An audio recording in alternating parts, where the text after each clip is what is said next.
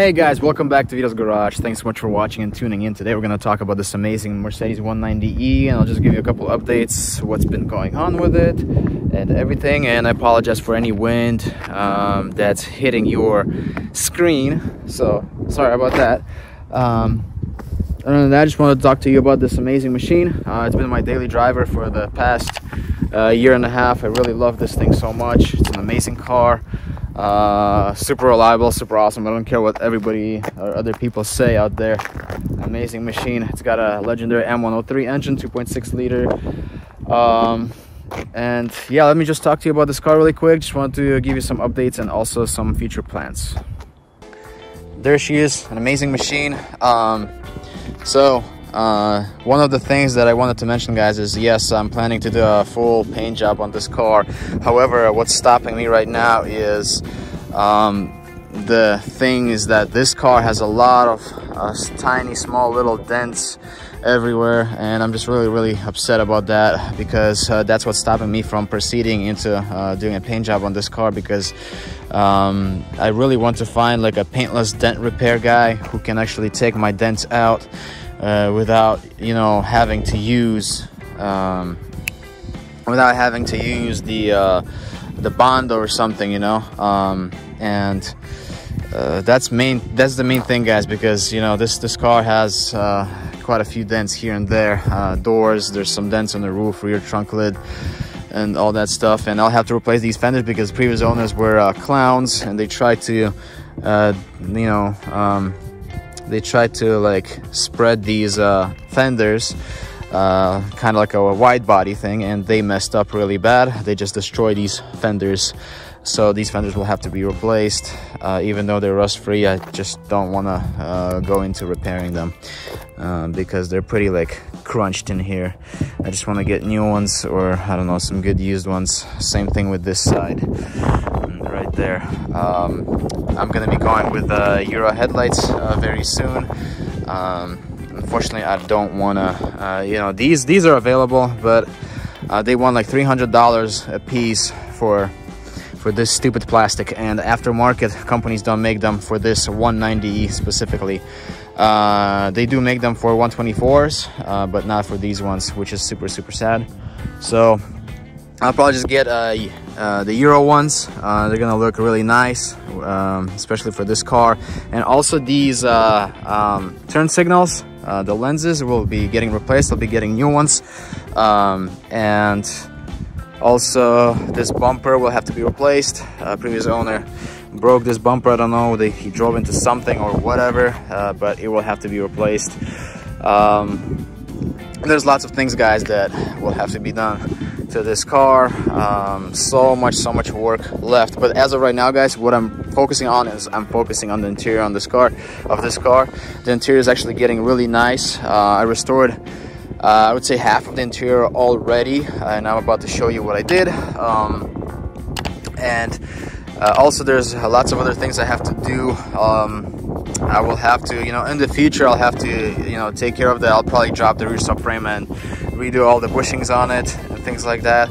But the front suspension feels really good, tight. There's no issues with the front suspension. I'm super happy about that.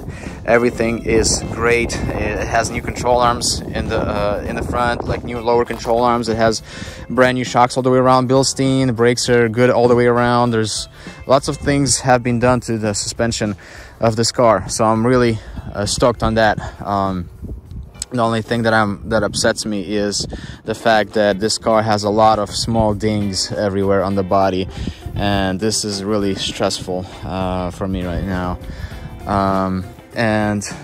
What else do I want to say? I'm gonna be taking the engine out of this car with the transmission, because I want to refresh everything. I want to fix all the leaks, replace all the gasket seals and timing chains and everything on this car. And then hopefully, maybe, I don't know, if I get lucky, I will put a 5-speed manual transmission in this car. So if you guys have a 5-speed manual transmission for this car, for M103 engine, please let me know. I really want to put a 5-speed manual into this car. Hopefully you guys can help me out with that. So that's that, but let's go ahead. I'll show you the inside of the car and what's been done. All right, so the future plans, guys, for this car is I have to take the dashboard out.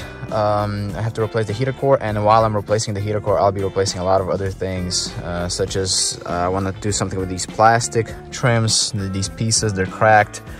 Right here, I'm gonna be taking the cluster apart, cleaning it, and lubing up some gears. And also have to, you know, probably paint the needles, and then also figure out my temperature indicator. It's not working. Super common issue. And I have to do other things like to the cluster, probably replace all the bulbs. I also have to figure out why my blower isn't working. Probably this control module is bad, the HVAC unit. So that will have to be figured out. And then I have to do something with these wood trim pieces. I have to restore them, and I want to learn how to restore them myself.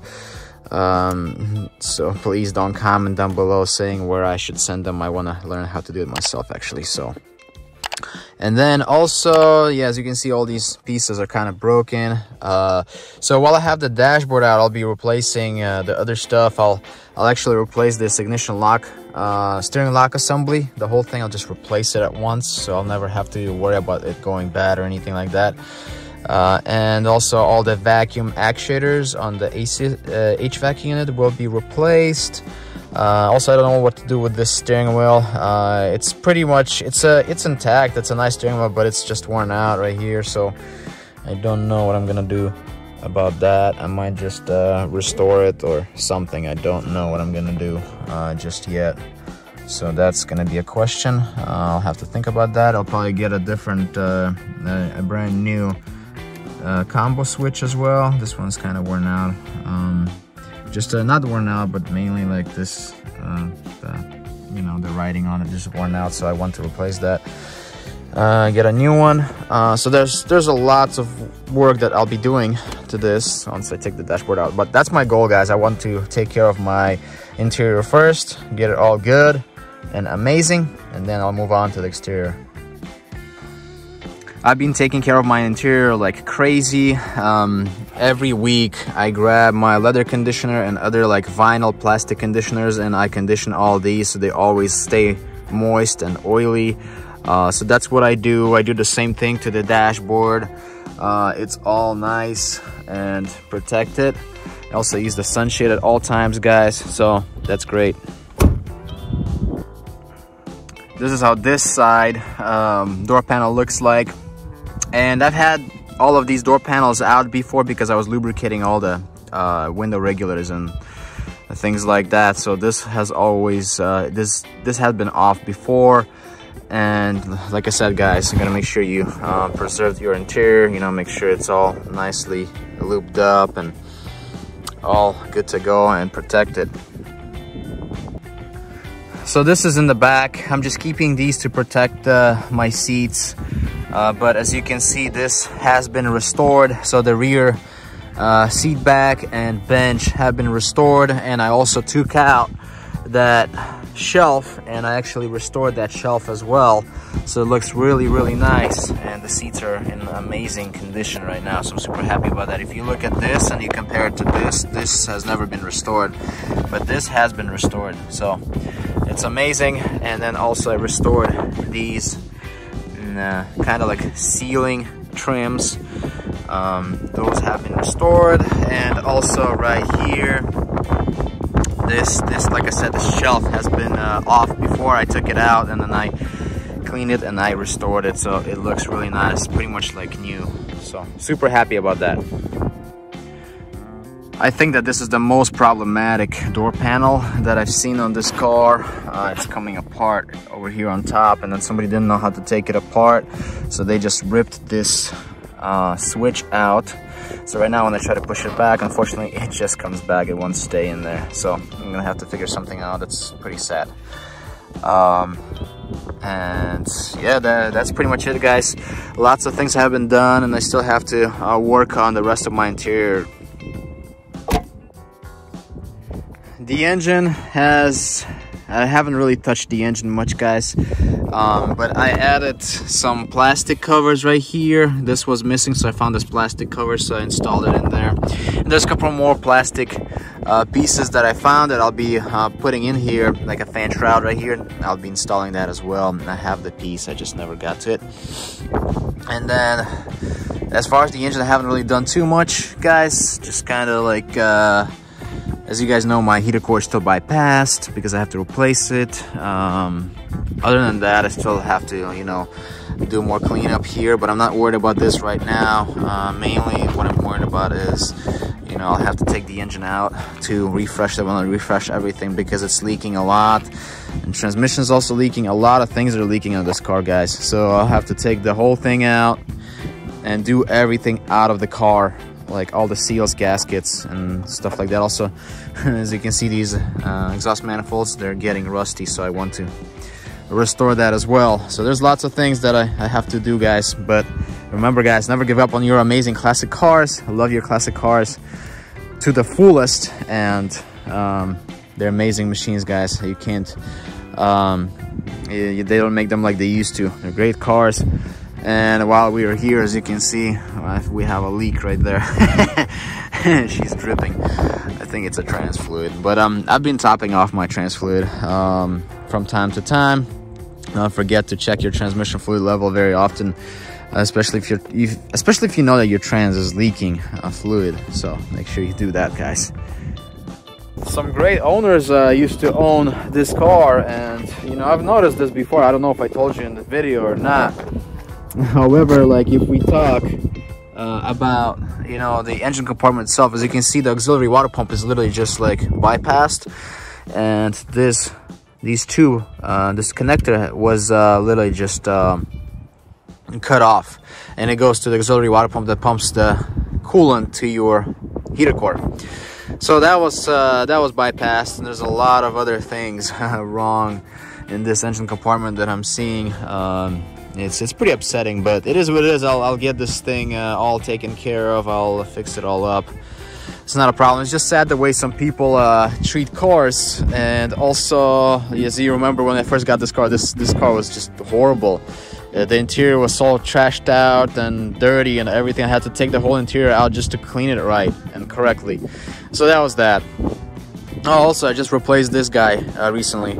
I had to replace it. It was actually not holding anymore. It was original hood strut from 1991 to this car. It's never been replaced. Crazy. The car has 253,000 miles right now, so I had to change that, and right now it's holding fine even in cold weather or the wind. So guess what, wind? You're not gonna win this time.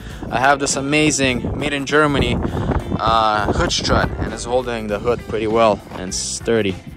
So that's awesome, guys. That's about it. That's pretty much all I wanted to talk to you about as far as this car.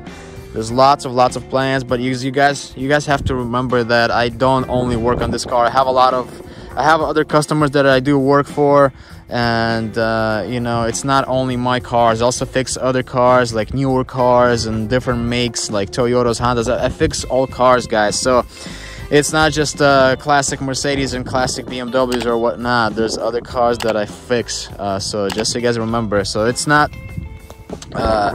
you know, I might actually create a different channel for other cars, but I don't know. As of right now, like I said, guys, I have to manage my time, you know, restoring this car and other cars that I have, and also, you know, fix other customers' cars as they need it. But like I said, the work always moves forward. There's always at least something. What I learned in life is that you have to do at least one thing to your car, just at least one good thing to your car every day, and you will be making progress. So that's what I've been doing. Like at least put at least something to one of my cars every day, and that will create progress, and I will feel happy about it. Keyless entry system, it's really nice. It wasn't a lot of spaghetti, and it works really well and nice, and will save you your mechanical locks and keys, so you don't have to use them all the time when you need to unlock or lock your car. So I'll just demonstrate. I'll just press this to lock. Okay, it locks really amazingly, and then you just go ahead and unlock it.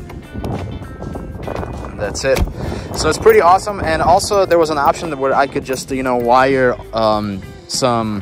wire a horn to this system and wire the turn signals as well, but I didn't want to do that because in order for me to wire the front turn signals, I would have to, like, you know, take some of the interior apart and then literally go from the vacuum pump all the way to your combination switch somewhere there, just so I could you know, install those turn signals. I didn't want to do that. I didn't want to install extra spaghetti on that, so I did it this way, guys, and that's just enough. You just need to unlock it and lock it, you know. Who knows, maybe in the future I will end up adding the turn signals, but I don't think I'm going to. I don't know, guys. As of right now, I'm just happy with the results. I'm happy that I can use this remote key to lock and unlock this car. This is such a little car, but it's so comfortable and still, like, really sporty. And, you know, it's a tiny car, but I still sit in here comfortably. Like, man, Mercedes is amazing. I swear. It's something about these amazing cars. So anyways, yeah, guys, I'm just gonna go drive it around for a little bit, enjoy my baby Benz again. And yeah, then after that we will you know, I'll probably end this video. I may have missed something about this car, guys. I don't know. There's lots of things I have to still do to this car. It's my daily driver, super reliable. I really love this car a lot. I'm just gonna stay strong and patient, and eventually I'll get this car in amazing shape. It's gonna be awesome. So really happy about that, guys. Everything is great otherwise. And like I said, guys, thank you so much for your support. Thank you for everything, and I'll see you in the next one. Share this video with your friends and family, and take care.